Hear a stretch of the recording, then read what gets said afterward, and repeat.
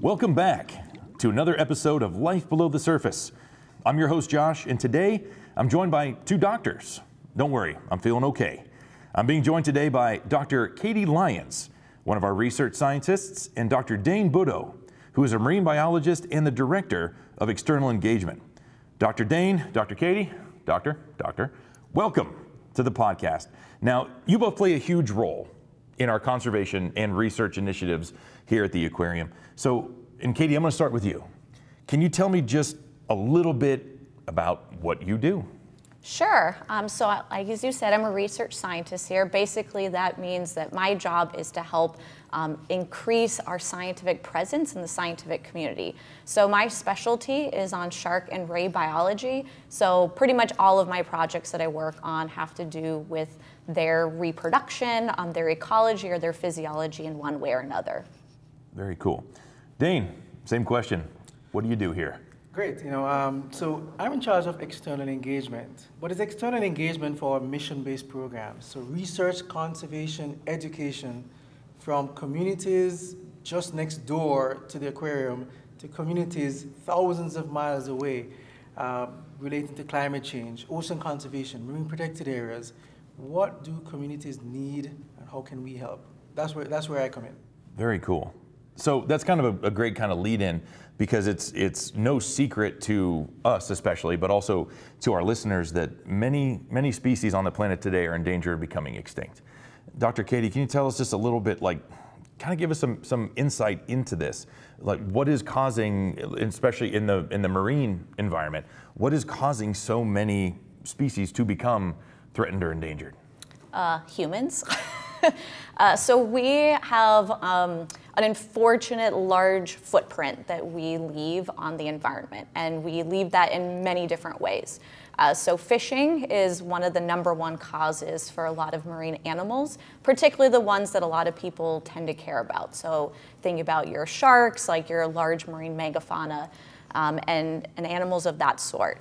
So fishing definitely is a really big pressure, but it is also one of the main protein sources that a lot of people rely on in other countries. So it's something like 70% of the world relies on some sort of marine protein to feed their families. So we have this need to want to be able to have people be able to feed their families, but we also need to be able to do that sustainably so we can have food for future generations, as well as intact environments for people to be able to show all the variety of species that we have in the world. So really it comes down to the way that humans use resources, and right now we're not doing a very good job of being stewards of this planet. And that's a pretty solid answer there, Katie. So Dane, I'm going to actually ask you this one. It's just a little bit different. If everything that Katie just mentioned, if that trend continues, especially for communities and populations around the world, that trend continues, what will our world, what will our ocean look like if we keep doing these unsustainable type of actions? Well, it will lead to a situation where you have the ecosystem services that all of these species provide, the ones that we like to see, big ones, but also the tiny ones. These ecosystem services will affect human beings and communities and welfare and all of those features. That will no longer be the case. So our food security, our mere existence, especially in small island developing states that are bombarded by hurricanes and storms because of loss of reef activity, climate change, all of this will change. So our very lifestyle will change because we depend on these species. So oftentimes we speak about saving the oceans. We're really saving ourselves by research and conservation of the oceans. I think that's a very important kind of point, is that when people think of conservation, or when there's an argument that conservation isn't important because, oh, it's not really affecting me, and Dane, you might be able to speak on this a little bit more, that's not really true. Conservation affects all of us, and as you just said, conservation is in a way almost a little bit more of a selfish kind of thing, because yes, we are saving that particular species, but it ends up in the end benefiting us. Is that something that you something that you have been challenged by in your career so far, trying to get people to understand that? No, definitely. I mean, we are connected by the ocean in some way, shape, or form. It doesn't matter how far you are from that ocean, we are connected. By the very air we breathe, half of it comes from the ocean. So we are connected. By the very food we eat, by the economy, we're all connected there. You mentioned the word selfish, and I'm happy that you mentioned that word, because if we were truly selfish, if human beings were truly selfish, we would protect the environment a lot more than we are right now, because we're protecting our needs for food, our need for wonderful beaches around us to lay on a vacation. If we are truly selfish, we will protect the environment a lot more than we are right now. So, okay, Dr. Katie, with that being said right there, what is something that, say, the average person, or let's say you're having a conversation with someone brand new and you say, well, I'm a research scientist, and and we're going to get into it later. You get to go out into the field and have some pretty cool experiences. What is a way that, say, the average person that you bump into at a restaurant or out and about or something like that, what is something that, say, you would give as advice to the average person to try to kind of help get these messages, especially the ones that Dane just mentioned? How do you kind of get those messages across? Yeah, I think the first thing I would say is go vote. I mean, a lot of the really critical things that we need to happen come at levels that are way above what most people have access to. And that's not to say that you shouldn't do the little things, right? Getting rid of plastic straws is a thing that makes us feel good, but it ultimately isn't going to be the thing that stops climate change, which I think is the existential threat of not just our time, but probably all of humanity that we're going to have to deal with. So I would say the first thing is to vote for people who are enacting policies that are going to help us be sustainable on this planet. The second thing that I would say is to know where your food comes from and think about the types of resources that you use and what are ways that you can cut back on that. Is that taking public transit maybe a few more times than you might want to? Is that buying locally? As well as making sure that the seafood that you use is sustainably sourced. So a lot of the seafood we eat in the United States, we actually import it from other countries. But we have one of the best well-managed fisheries here in the US. So we really should be supporting our commercial fishermen because, again, we go through those regulations. We're making sure that things are done properly. When you import it, you have no idea where it came from, how it was obtained. And there's just a lot of implications that come around with that. Very good answer. Dane, do you have anything to add to that? Yeah, I'd like to add one more level to that. Go for it. I work a lot with marine protected areas, and some of these marine protected areas are actually no-take zones. And when you go into a community and to say, you know what, we're going to try and get these fish stocks to rebound, but it would mean some sacrifice from the community. You cannot fish in this area at all. And I'm not talking about commercial fisheries. I'm talking about artisanal fisheries, small scale.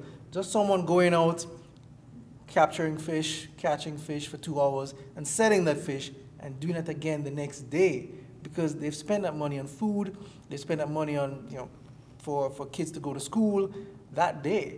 Next day they have to do the exact same thing again. So trying to convince fishers to give up an area to get that long-term gain, it's one of the tough ones, but it has been done and it can be done because they're seeing the benefits of that. They're seeing where their impact or their impact has created a problem with fisheries.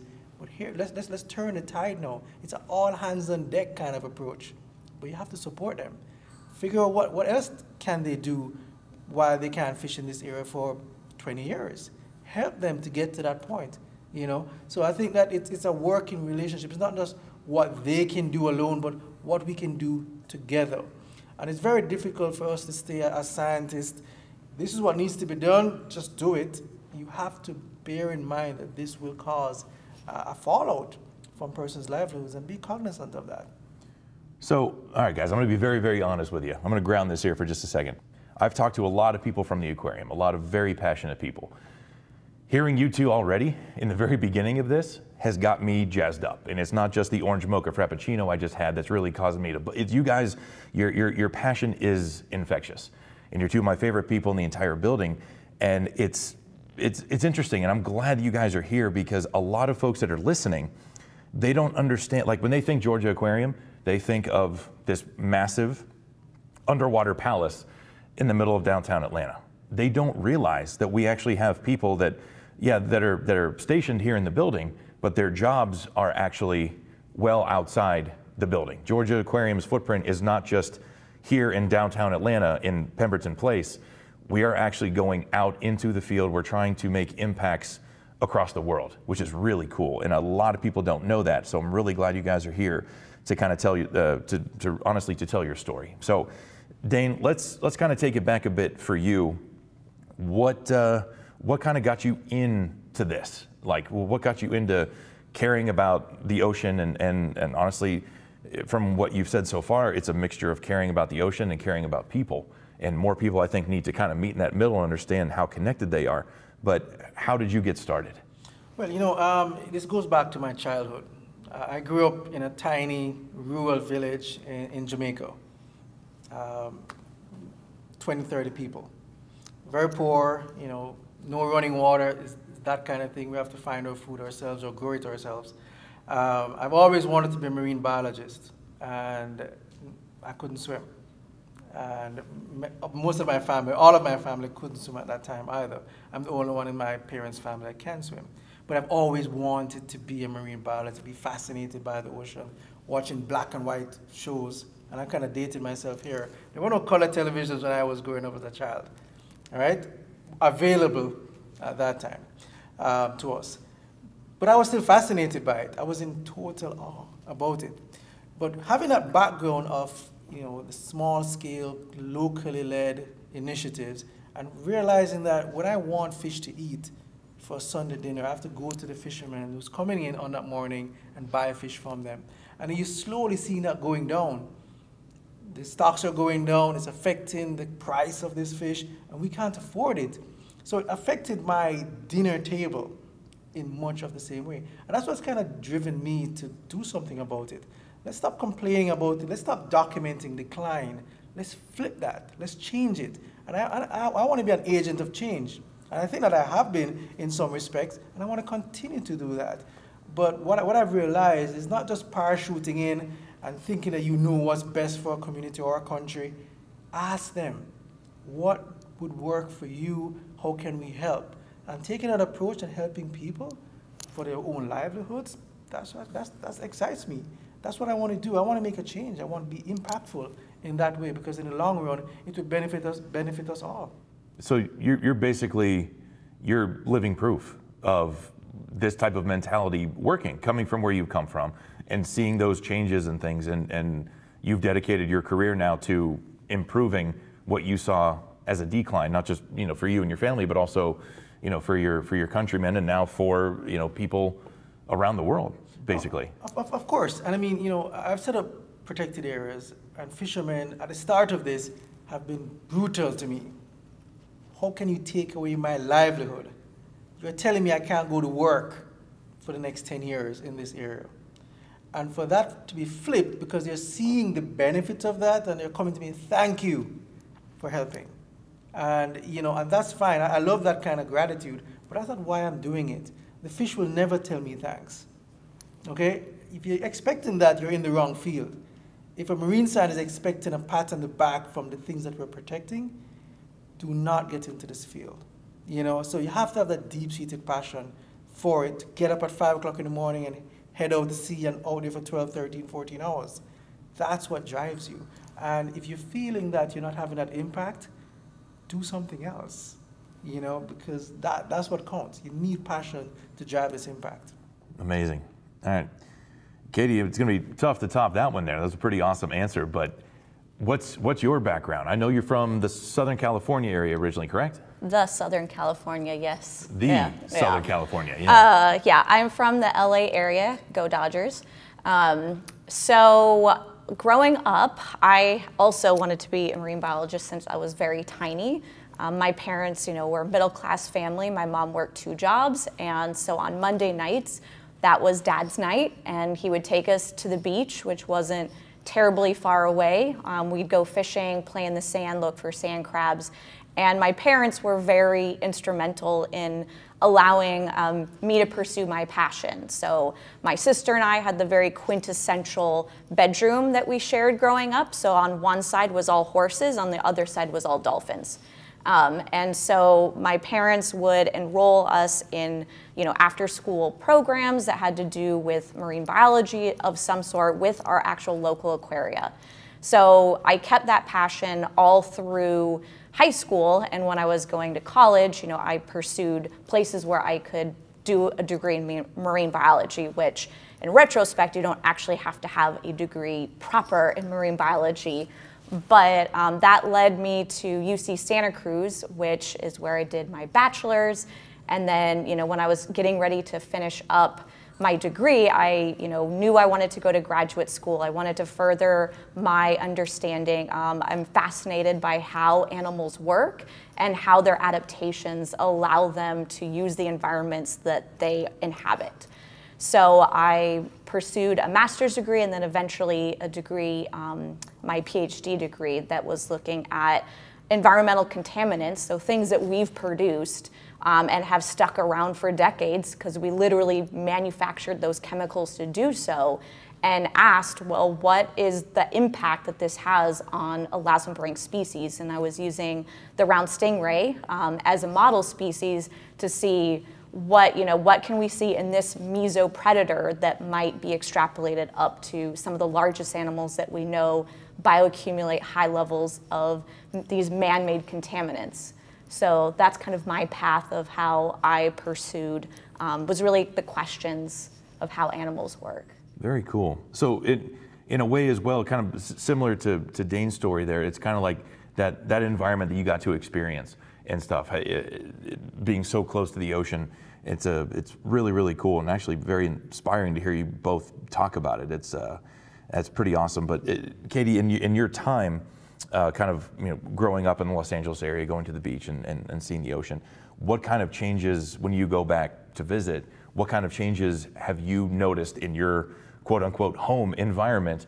Has it gotten better? Has it gotten worse? Kind of describe that a little bit. Sure. I mean, I wasn't alive to remember the smog problem that Los Angeles had. That's a very famous thing, right? And this comes with regulation, right? We had to regulate the emissions coming out of our cars. Like, it is physically unhealthy for people to breathe those sorts of combusted materials. So that, the air had definitely gotten better, so that would be more of my parents' generation that would recall some of that. But in just thinking about when I go home to visit, it's hotter and there's more fires, right? Like, California essentially is on fire almost year round, and the fires only keep getting more and more destructive. So, and with regards to heat, like, we grew up without air conditioning. Like, my parents literally don't have AC when it's 3-digit temperatures in Fahrenheit, obviously.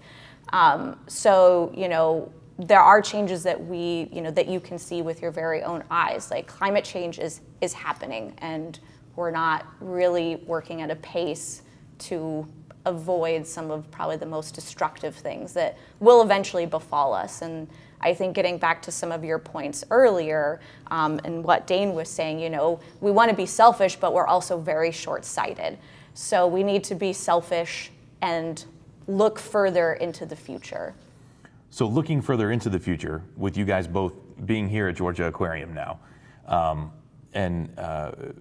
Katie, so what is your day-to-day like? Looking, because in our careers, in our jobs, in our lives, yeah, we can look at what is every single day, but then we also have to look at the big picture. And I would assume, and please correct me if I'm wrong, but I would assume that in a research scientist's day-to-day, it's a little bit of, okay, what's ahead of me, and then what is ultimately ahead, like a big picture kind of thing. So kind of describe what a aquarium research scientist, kind of describe what your day-to-day, and then kind of go forward, kind of let us know, like, day in the life and then a month in the life, and then how does that all kind of come together? Sure. So I would say that no 2 days are the same, which is nice. Like I like that, I don't want to say unpredictability, but it keeps you on your toes. It keeps things interesting.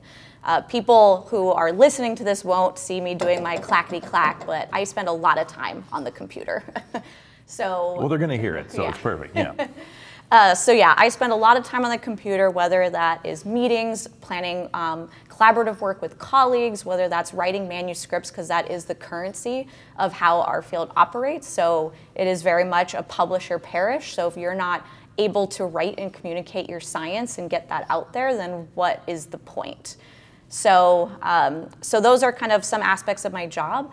We have a variety of interns, a couple volunteers that come in here and now, and as well as graduate students that I advise. So kind of you have all those aspects, and then there's a whole field program component that I run as well. So when you kind of zoom out to the month look, I probably travel 50% of every month. So it's quite a lot of on the go, which, like I said, can be exciting. I've gotten to go to some really cool places as part of my job, which I would not honestly be able to afford as a regular citizen, but it can be tiring traveling all the time as well. So, Gotcha. Very cool.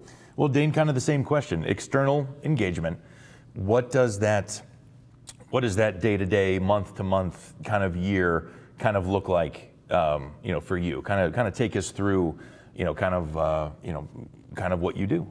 Well, I mean, as a marine biologist as well, we're looking for opportunities to make an impact. So a lot of it is relationship building. It's reaching out to persons, whether it's existing relationships or new relationships, organizations, local communities, persons, single persons that can help us to work together in the ocean conservation field in pretty much any corner of the world. There's no shortage of need for what we can do. So we have to be mindful of choosing, the right ones, the ones that will have our best interest at heart, be able to benefit from what we can bring.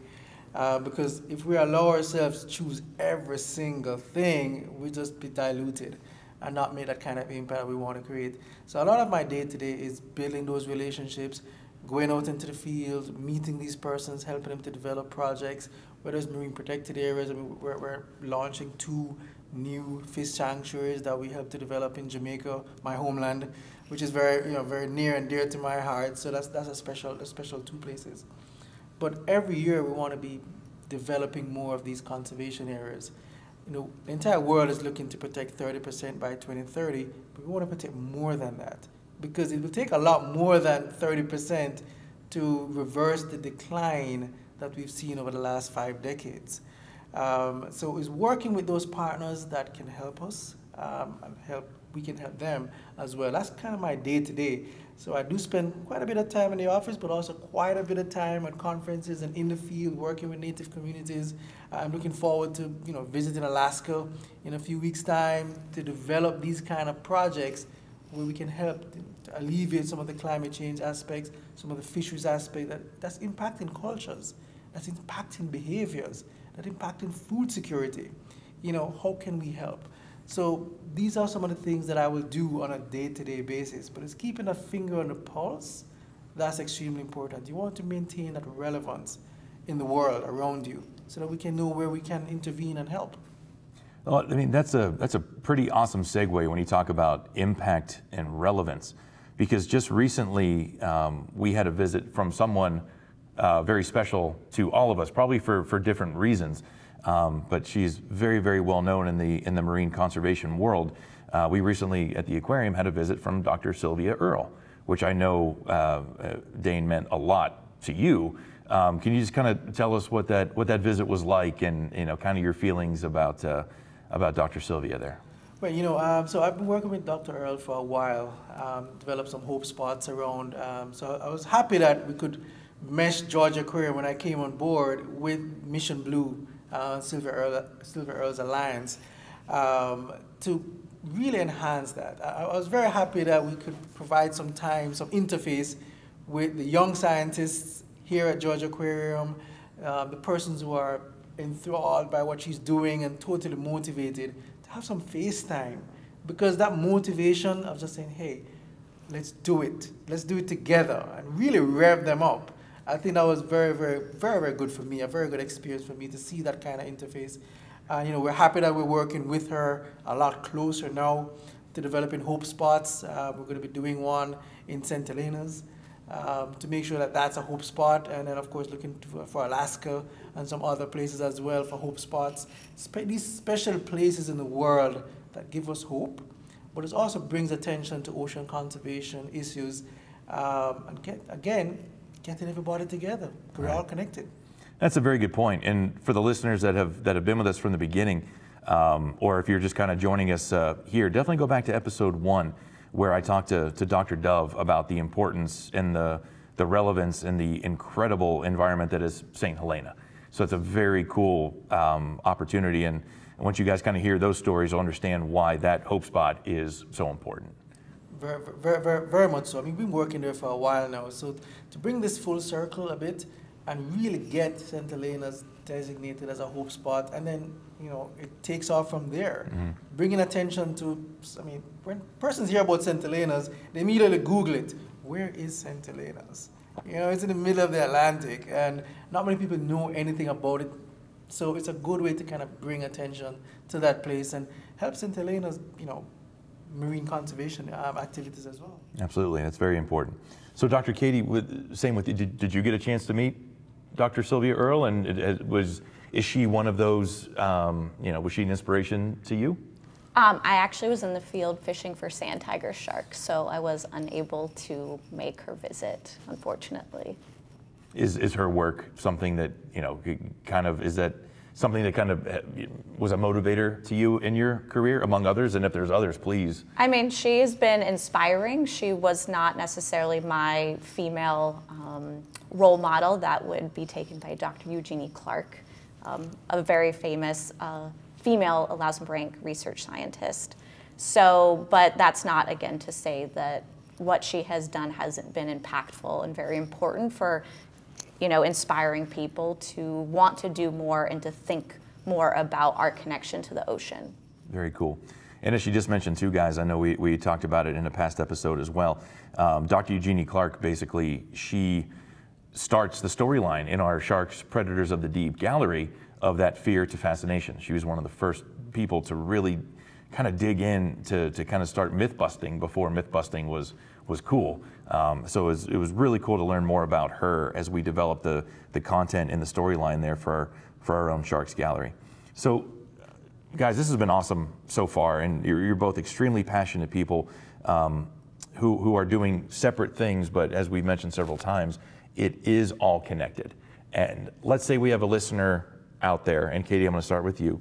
What is your, and in the realm of inspirations, things like that, what is your best advice to someone that wants to be the next Dr. Katie Lyons and get a chance to, you know, become a research scientist and make an impact and be able to publish papers that can advance our scientific knowledge and conservation legislation?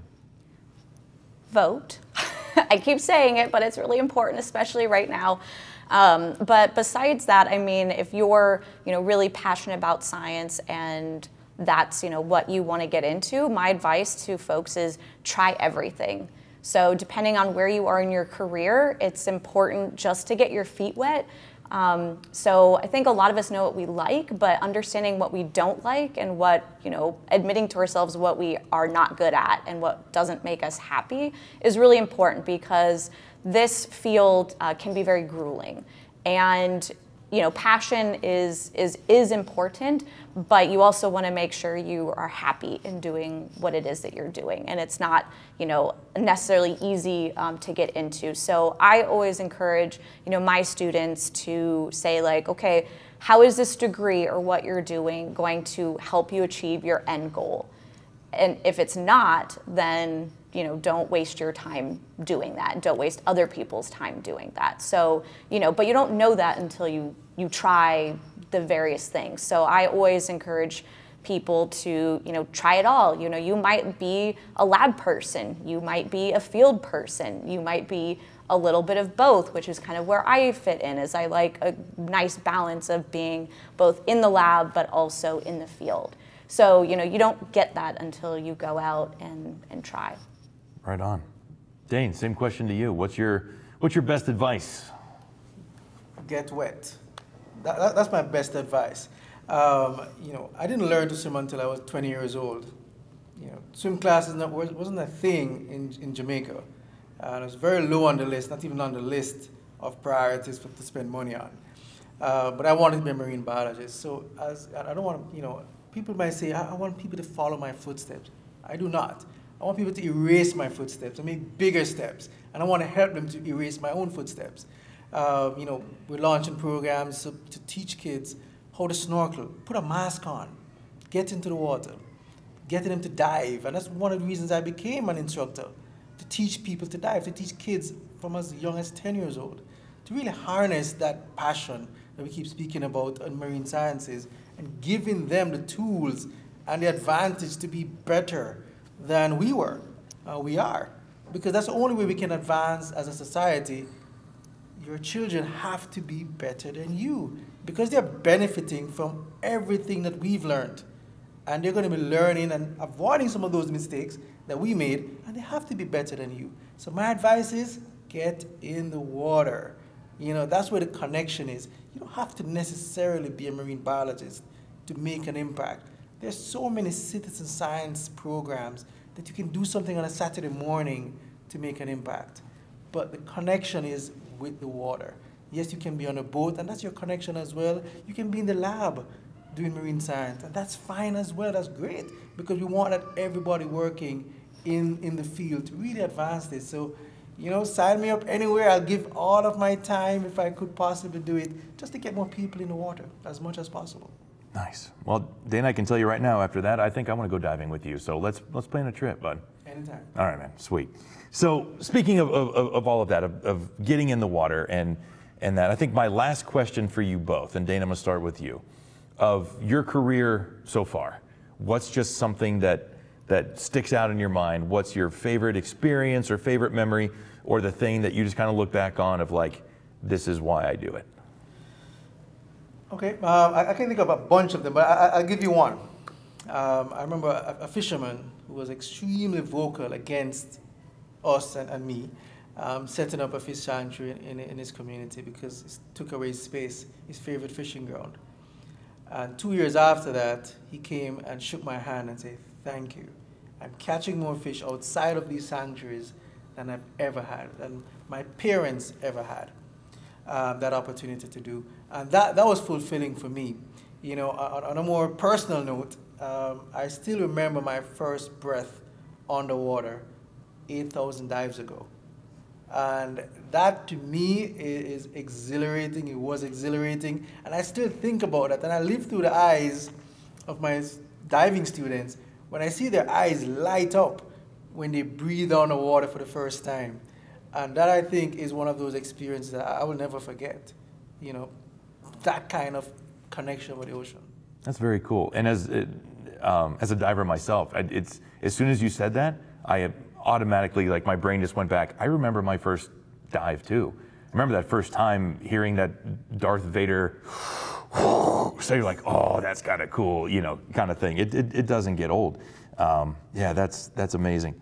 And all right, Dr. Katie, same question for you. What is your one or maybe multiple kind of experiences that just kind of keep you going, that kind of stick out?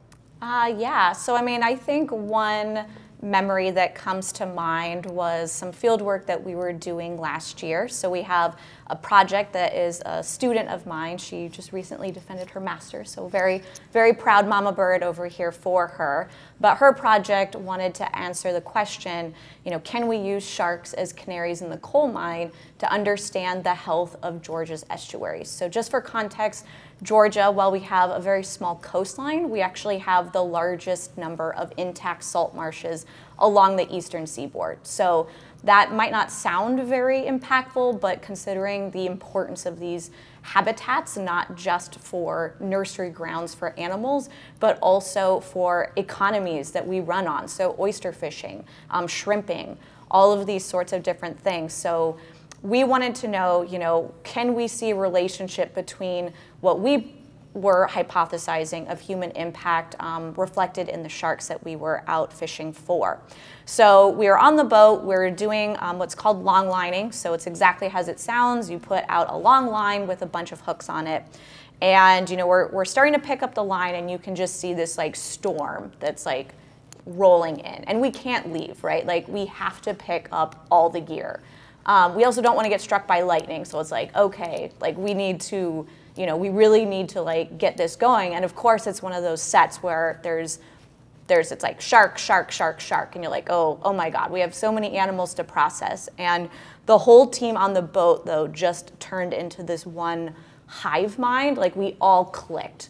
Like somebody could hand something to somebody else because they knew that's exactly what they needed at that particular moment. And we, yeah, it's kind of hard to describe. Anybody that's like played team sports where you just feel like, you know, I can make every basket that I put up to the coop. It was kind of one of those feelings. And so we got, you know, all the animals safely back. We didn't get struck by lightning, but we were completely drenched. So we were working in, you know, all the thunder and rain beating down on us. But afterwards, it was just one of the most exhilarating things of just having a group of people like click together so well. So that's definitely a memory that will stick in my mind for some time. Very, very cool. All right, guys, as we wrap up, last question here. So as you're walking around Georgia Aquarium, Katie, what's your favorite spot? Where are people gonna find you if you're just walking through the building? What's like your spot? Good question. I mean, this is a pretty good spot. I like this spot a lot. Yeah, looking into Ocean Voyager and all that it's impressive. It never gets old. And it's quiet. Very quiet. Well, it's quiet in here because we're doing this, but it's normally quiet here. Yeah, it is nice and peaceful. Dane, how about you? I just absolutely adore the shark gallery. At 7:30 a.m. when it's totally quiet, there's no one there, and I just sit there just for a little bit. And it grounds me, it gets me excited as well, but it really centers me, reminds me sometimes why we do what we do. To protect these species, often misunderstood, because sometimes I'm misunderstood as well, so I can relate. But it's this misunderstanding and changing that. And you know, it reminds me also of not just the power that we have at Georgia Aquarium, but the responsibility of changing behavior, of changing attitudes, of fear to fascination of these creatures. That's what gets me going, especially in the morning. Awesome. Guys, thank you so much. That was amazing. And thank you all for tuning in. We'll see you next time.